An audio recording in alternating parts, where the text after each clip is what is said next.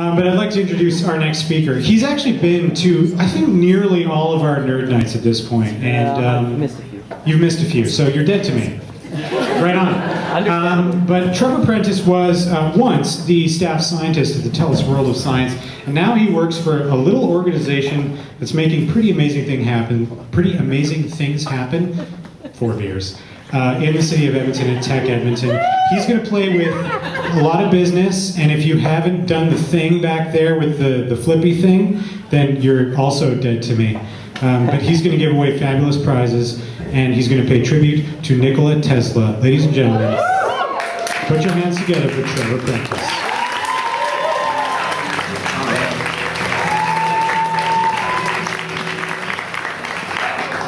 Thank you very much. I wanted to just comment briefly on those last two. I thought I was gonna. Oh, I was a little worried even about maybe having too many sort of sexual references. But I probably won't end up putting my hand in anything, so I think I should be fine on that front. And I mean, I've been to a few nerd nights, like Adam mentioned, and I just got to give these guys credit for coming up with such, sometimes especially such obscure nerdiness. Like I hardly even knew furries existed before this nerd night, and now like look at all this awesome stuff. So yes, Adam and Wade, thank you guys for putting this all together. It's totally awesome. So anyway, as you can see here, tonight I'm going to be talking about encouraging public nerdgasms. So does anyone know what a nerdgasm is? No. Okay. All right. Well. It's kind of, well, as you could probably guess, it's kind of like an orgasm, but instead of being really sexual, it's really nerdy. So does that kind of make sense? You basically just get really excited about something that's kind of nerdy. So I'm sure many of you have had one of these before. And as you can see there on the bottom, my name is Trevor Prentice. All right, so let's start here. So who wants more nerds in the world? Good, all right. I agree. I think pretty much more nerds means a better world. The more nerds we have, the better the world is going to be. So as awesome and great as kind of the societal level of science is, I think science is also really important on a personal level. Because the more we use science to make logical, kind of evidence-based decisions, the better decisions we're going to be making, the better the world's going to be, the better we're going to be, and the more nerdy we're going to be. So I think that's why, you know, the more nerds, the better the world. So how are we going to go about getting more nerds? Well, one thing comes to mind right away. Just grow them in your home. I mean, how hard can it be, right? Just make them. That's what we do as humans. But upon a little bit more in-depth reflection on this, I kind of thought about probably the non-nerdy are procreating more than we are. So, I don't know. Anyway, not to say we shouldn't use this method, but we should use as many methods as we can think of. So, a lot of science is really hard, kind of individual. You got to do a lot of reading sometimes, research, that type of thing. And so, especially at the Science Center, which you might start to realize that's probably what I'm going to be talking about, it's tricky to teach people a lot of really in-depth science when you have like 10 seconds with a child before he runs off and plays with the next exhibit. So I find that a lot of times inspiring people to develop the motivation to want to learn more about science and become more nerdy in general is sometimes a better technique than just trying to just cram like 2 textbooks into their head in 5 minutes or something. So really what we need to be doing is having and encouraging more public nerdgasms. So I worked at TELUS World of Science Edmonton for somewhere around 2.71 years as staff scientist, a little bit more before that as well as a different position. And these are some of my favorite techniques for nerding out, basically. And I'm going to be talking about, discussing some of these techniques this evening. So, did anyone see this? Yeah.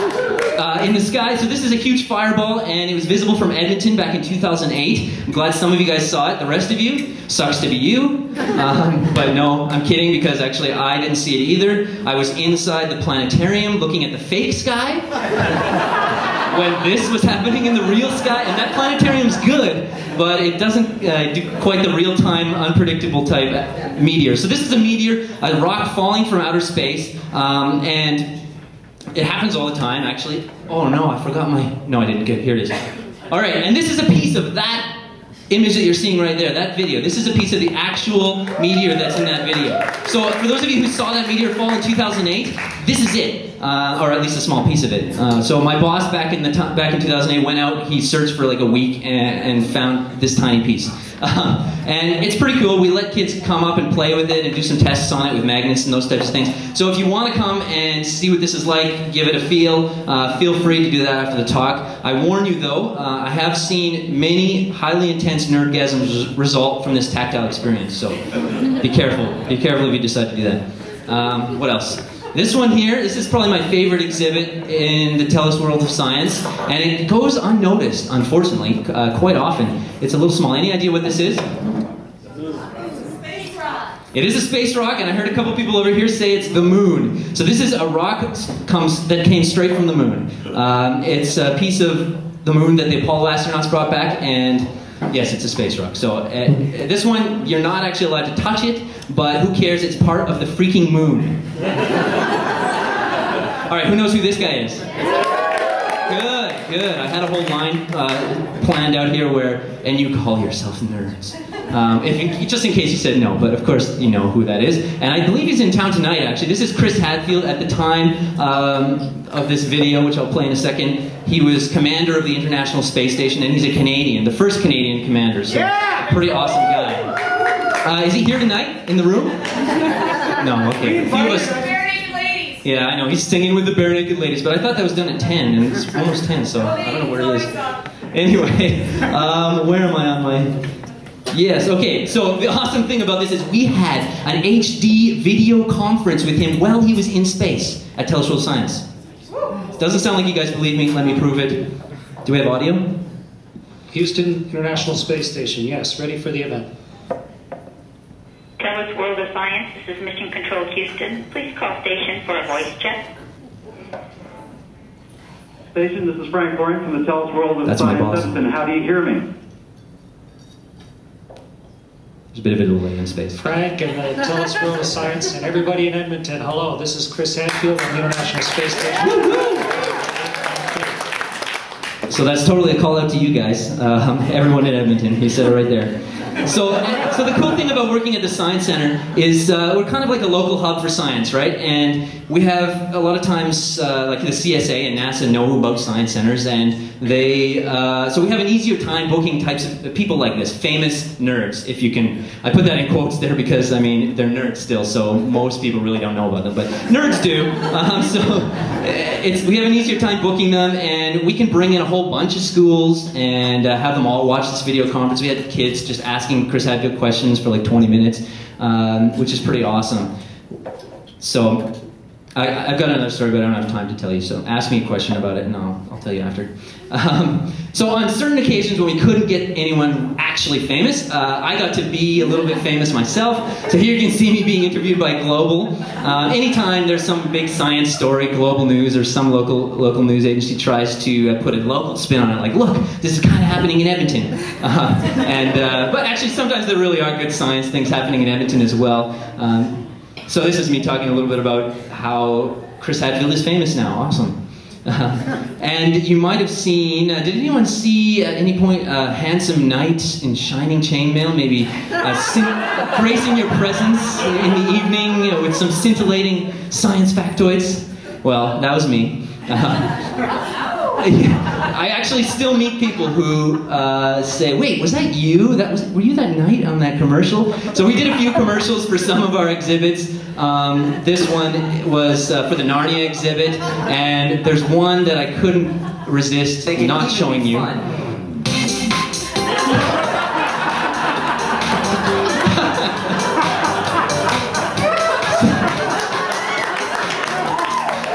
There we go.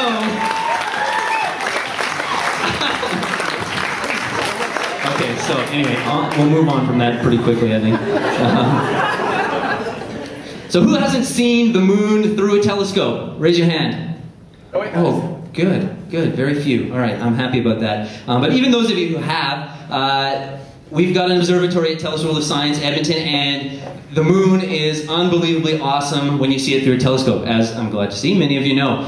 Those of you who haven't, those few of you who put up your hands, make sure to come to the Telus World of Science Observatory tomorrow.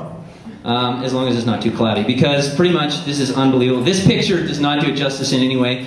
This and the next picture I took through a couple of the telescopes at the Telus World of Science, but I'm not that good at it yet, and, well, this one turned out pretty good, but I was taking them kind of during the day, which makes it not quite as good to see either, so this one here is, you can probably guess what that is. A little bit trickier to see. So the real thing, especially if you get it at a time when it's nighttime and the sky is actually clear, then you're going to see an awesome view. So the moon's probably my favorite thing to look at through a telescope. Saturn is second best, and a close second at that. So make sure you check it out. It's free of charge. A lot of people think maybe you need general admission or something to get into the observatory, but no, it's free of charge. And hopefully I will improve on these shots, because although I'm not staff scientist anymore at Telus World of Science, I am volunteer observatory attendant. So I'll be there tomorrow, like I said, as long as it's not cloudy, and I'll be showing off some of the things in the sky. Okay, so this is one of my favorite things that I was working on at the Telus World of Science, and as you can tell from the top here, it's all about math. We had a yearly math festival that it sort of started with this idea called a Snap Math Fair, and I guess you can kind of think of it like a science fair, but better in every single possible way. And two professors at the University of Alberta sort of came up with this idea of the Snap Math Fair, one of which, Andy Liu, helped us get started for the first couple of years and set things up. And then the Math Fest basically just grew from there. So we ended up having sort of a crazy amount of different activities that we could do. And for this next little bit, actually in a second, make sure to study this slide, because you might be tested on it in a minute. But the other things that we used in our Math Fest are in the back of the room there. So that Shut the Box game, who got a chance to play that? Good, a few of you, good. And of course spirographs, I'll talk about that a little bit later. But this one is kind of a fun logic game, so I'll need some volunteers for it. Anyone brave volunteers? Yes, right there, clearly. Who else?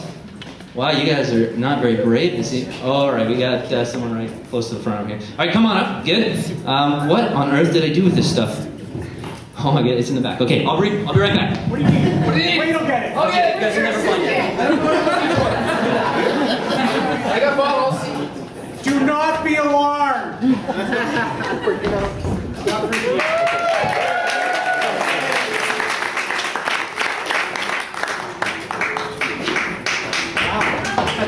Okay.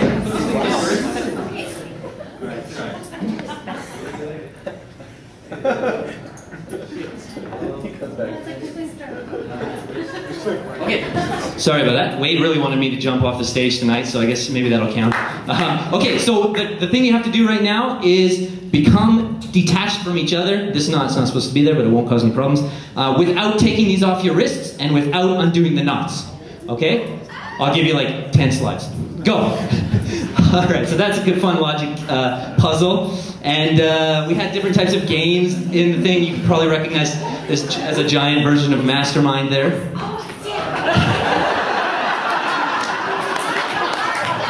Chocolate Fix. Has anyone heard of Chocolate Fix? It's a good logic game. Rush Hour, you probably know that one in the back. This is kind of a game I half invented. It's a big jumping game. We did different kind of math crafts. You can make these fractal cards here, which are super cool and mathy. A Flexagon, I've got one in my pocket. I forgot to show you guys all that, but after the show, come up and check out my actually, making progress? I'll help you out in a minute. So this Flexagon, you can see it's yellow, right, on the back. It's red. You flex it just a little bit. Now it's yellow, a little different, and blue. Crazy, eh? So there's been a lot of people who've studied that mathematically, surprisingly enough. This is a octahedral balloon animal. Pretty cool. We made some of those for the kids. Domino portraits, so you can kind of, it's an interesting mathematical problem trying to figure out how to make a portrait out of dominoes. This is a computer program called the Conway's Game of Life, where it simulates this. Another cool one. Sorry I can't go into these in a lot of detail, but ask me lots of questions. And another kind of a math game. How are you guys doing over here? Worse off now than? Yeah, okay. Getting better. Okay, keep at it then, a little bit more. I'll give you a few more slides. In addition to our yearly math fests, we had yearly Pi Day festivals as well. So Pi Day is on March 14th. All right, I think I better just show these guys or help them out a little bit here.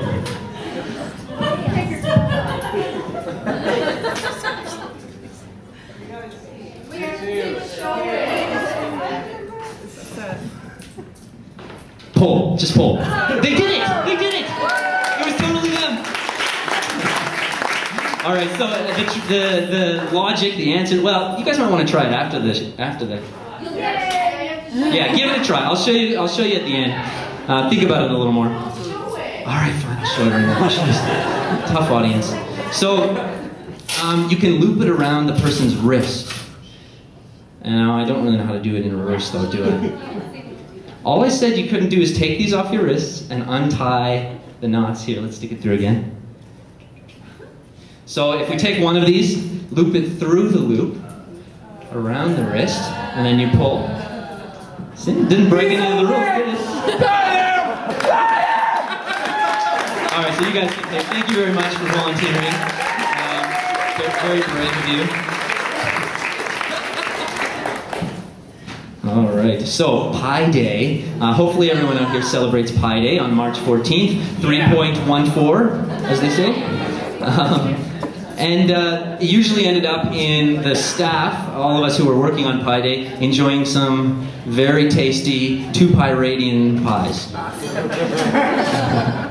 We had crafts there, so we used the Spirograph's Morton Pi Day because it's a little bit more of a circular thing. You can see all the pi-related functions in there. We made a big pi chain with all the digits of pi in it. We made pi bracelets. You can represent pi using beads of different colors and things. Oh, there's so many ways you can do it. Other types of games where you run around, jump around, and this is a life-size hyperboloid. So you can get inside it and create a hyperboloid. A game of Twister, math style. Can't miss out on that. Okay, this is one of my favorites. I kind of, I don't know, came up with, or I guess I didn't come up with this, of course. I made it glow sticky. So this is a variation of the Buffon's needle problem. And basically, the cool thing is if you throw these glow sticks randomly as you can, the probability that they will land on one of these lines is equal to 1 divided by pi, the theoretical probability. Isn't that insane? Yeah. So I had like this many kids throw glow sticks, and then I counted how many that landed on a line and how many were total thrown, and I divided the two, and we got an experimental value of pi for about 1/3, which is really not that great. I was realizing there's some biases in their throw. They weren't completely random, so. And of course another celebration of 3.14 there. Some nerds. Okay, demo stage, jeez. The great thing about the demo stage at the Telus World of Science is that most of it is fireproof. So you can do some really cool things on the demo stage. Here you can, now this isn't a demo that we do very often, but you can get a good idea of the types of things that we like to do on there and the types of things that are possible. So here we're hooking a Tesla coil up to a pumpkin. And then inside that pumpkin, you can see Frank and I putting a special chemical that creates, when you pour water on it, creates a poisonous explosive gas.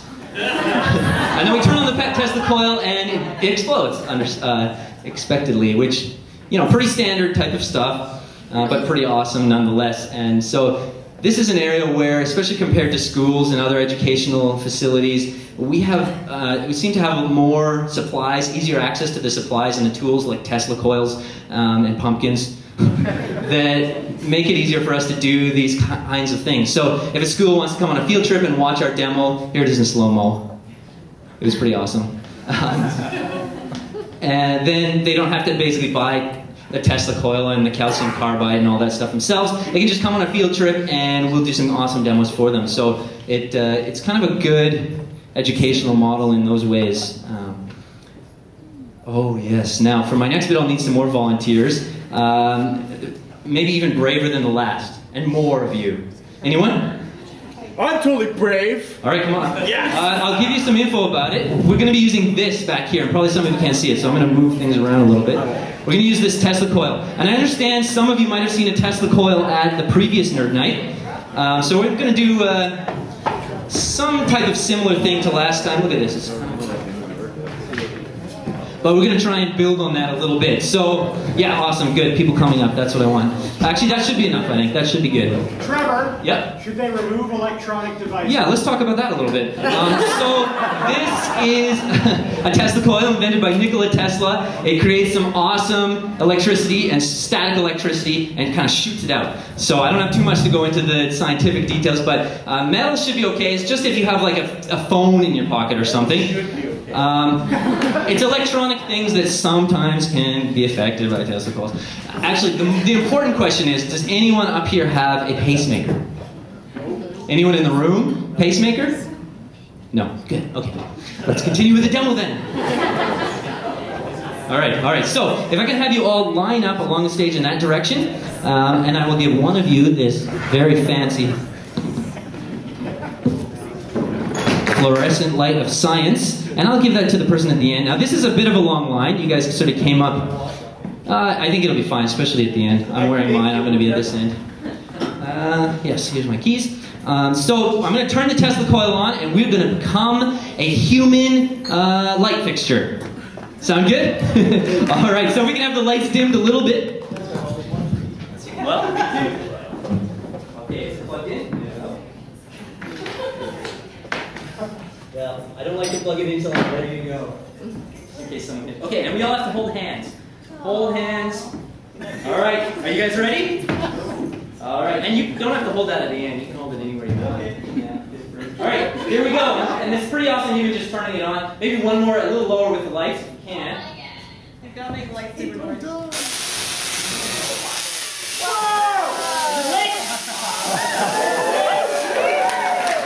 How did that feel? I can tell the people closer to me, we're not enjoying it quite as much as those people. Huge round of applause for our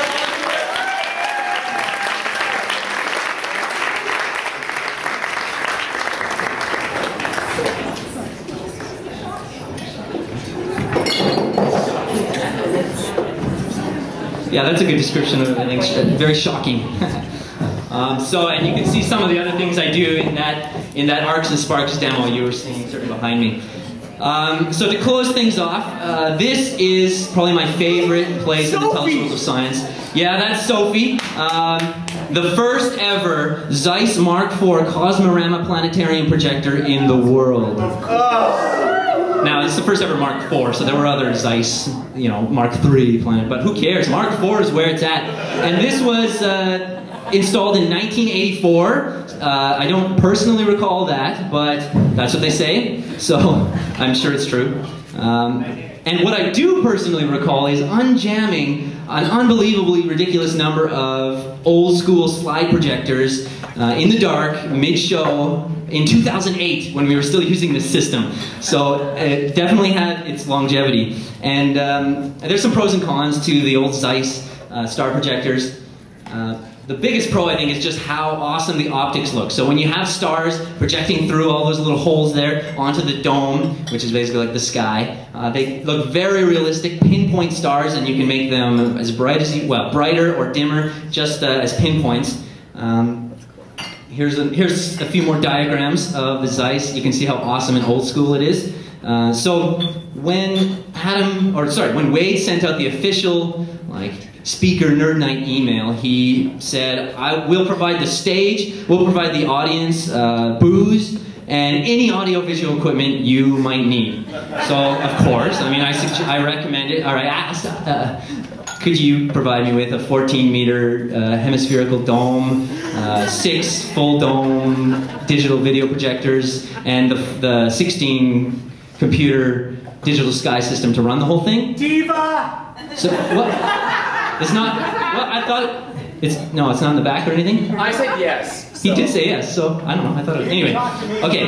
I don't see it here. So obviously and actually I fully agree with you. The booze and the chandeliers were the higher priority. So round of applause to the Citadel for these chandeliers. Pretty awesome. So instead of my full realistic, awesome full dome show, I'll show you kind of a clip, a snippet. This video that I'm going to show you in a second is kind of a cropped, flat, time-lapse version of the full dome digital show. So you're just seeing a very small part of the sky. And so I'll tell you, this is with the new system. So we're not using Sophie anymore, the old Zeiss projector. It's kind of a newer system. It's fully digital. It's not in the middle, unfortunately. It doesn't look as cool. It's not like this awesome robot that comes up in the middle glowing purple. But you can do some awesome things with it. So it's got a lot more capability. It's fully scriptable, so any of the things you want to do, you could write a script to do it and then work on your show and improve your show that way. It's customizable, so when we find new comets or asteroids in the sky, we can add them into the system, or a TIE fighters even. We added that for our Star Wars exhibit, for the opening and different things. And as you'll see here in a minute, well, you can virtually fly to the edge of the universe and all the way back and give people a really awesome sense of scale of the universe. Here I take off the Earth. This is a much faster version of my show than I usually do live. So, and I mean, part of the reason I really love the Margaret Ziegler Theater and the whole Science Center, but especially the Margaret Ziegler Theater, is just some of the questions and conversations I've had after doing a full dome digital universe show have just blown my mind over and over again. It just really gets people thinking about what's at the edge of the universe. How big is the universe? What's beyond the edge, if there is anything? And people of any age, like I've had 3-year-olds be like, oh, what's outside the edge of the universe? Well, that's a pretty tricky question that we have to work a little bit more. But you will become the person who answers that question, hopefully. And even things like parallel universes, black holes, God, all sorts of awesome questions and conversations. So it's pretty obvious that watching a show like this, a digital universe show, makes even the most the least excited person to be in the audience, maybe they've come with a field trip with their school, they just don't want to be there. It makes even that person just at least a little bit nerdier. And so I love that about this show. And hopefully I've been able to make you guys a little bit nerdier this evening as well. And so thank you very much for listening and have a great evening.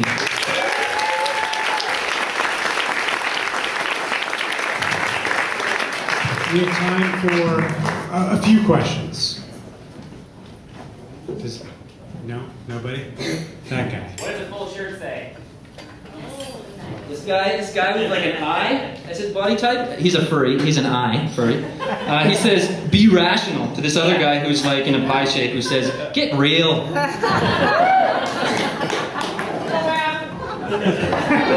Team Math in the back over there. Any other questions for Trevor? Right here. Buzzard-coulee. So it landed near the Alberta-Saskatchewan border. I guess there's a town there called Buzzard-coulee. Or maybe 2 towns, one called Buzzard, one. So who's thinking about the joke, is that a meteorite in your pocket? So only about 10% of you. Far out. Or am I just having a nerdgasm? Yeah, you might be. What was that story or something you said after the question? Oh yeah, so that day we had that HD video conference with Chris Hadfield. I wasn't feeling that well that day, but of course I had to go in. And he talked a little bit about being sick in space, which was nice. I kind of connected with him on that. And then for some reason, that same day there was another chat with Chris Hadfield at a school, and so I was helping out a little bit with that. So as soon as we were done talking with him in the awesome HD, super awesome quality video, I ran over to the school, and this teacher who had set it up was working so hard. Like, he worked so hard to get NASA to even talk to him and to like set up the contact. And it went okay, and the kids really loved it, but they were using kind of a different method to connect with Chris. They had a radio antenna that was trying to chase the space station at like 26,000 kilometers per hour across the sky. And it's all obviously computerized so that it can actually find it. So the quality was just not quite as good. There was obviously no video, and it was very, very bad quality, a lot of static. And to make matters worse, the radio tower wasn't even at the school. It was in Italy. So they had to have like a telephone conference call just to get this. So, I mean, it just kind of made an impression on me as a science center, we really have a much better opportunity to connect with these types of people, and that way we can bring in a lot more schools as well. It's not like one teacher working super hard to get this terrible connection with the ISS. So it kind of made that impression. So one of the reasons I like this Science Center model, in addition to the school system, but. When is the observatory open at the Science Center? Right now that it's kind of getting into winter, we're open Friday, well, weekends, Friday, Saturday nights, and Sundays during the day, and Saturdays during the day. In the summer, it's every single day and night, so that's really the best time. It's a little warmer then, and it's weather dependent as well. So try to come on a Friday or a Saturday night, but as long as it's not super cloudy and super cold. Couple more questions at the back there. Yeah, just want to tell you that Chris Hadfield actually just talked about it an hour and a half ago at the Shaw Conference. I know. And in the synchronicity of the world, he talked about the 3-year-old and trying to inspire the 3-year-old. So Trevor, over the last week, has actually been tweeting at Chris Hadfield, inviting him to come here when he was done speaking at the E-Town conference. It's in the Westin. He's not here, so, like many of you, dead to me.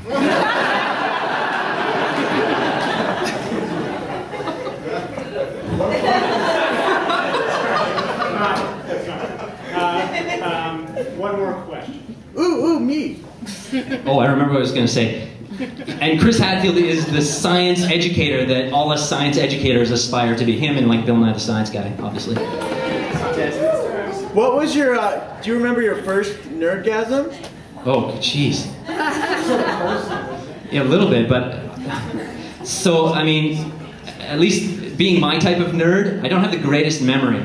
I've been trying to log more things lately, but back when I had my first Nerdgasm, I probably can't remember. I remember a lot of stuff. I went to a school called Malmo Elementary School, and back in probably 1990,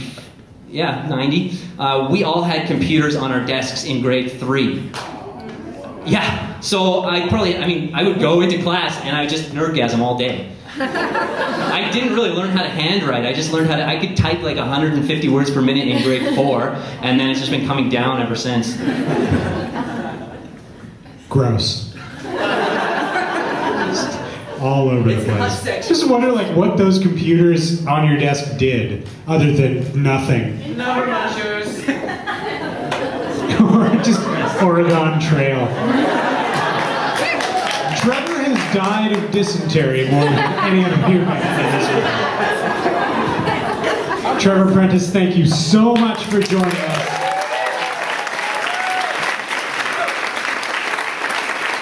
He said, I have to unplug this thing.